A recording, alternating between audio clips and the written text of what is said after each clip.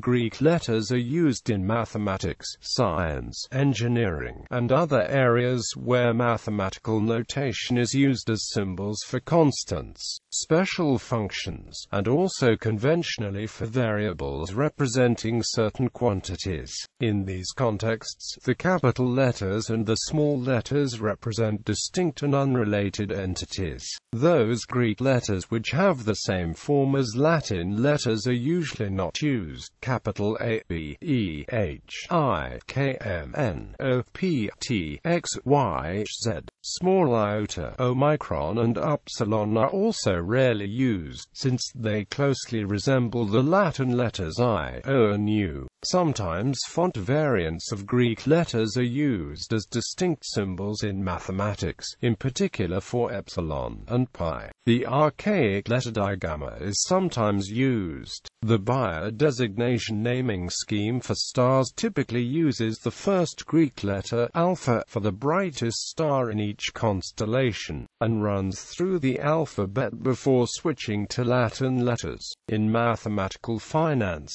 the Greeks are the variables denoted by Greek letters used to describe the risk of certain investments. The majority of English-speaking mathematicians use neither the modern nor the historical Greek pronunciations of the names of their letters, but the traditional English pronunciation, e.g., theta, eta, for theta, cf. ancient and modern typography. The Greek letter forms used in mathematics are often different from those used in Greek language text. They are designed to be used in isolation, not connected to other letters, and some use variant forms which are not normally used in current Greek typography. The OpenType font format has the feature tag MGRK Mathematical Greek to identify a glyph as representing a Greek letter to be used in mathematical contexts. The table below shows a comparison of Greek letters rendered in text and HTML. The font used in the text rendering is an italic style.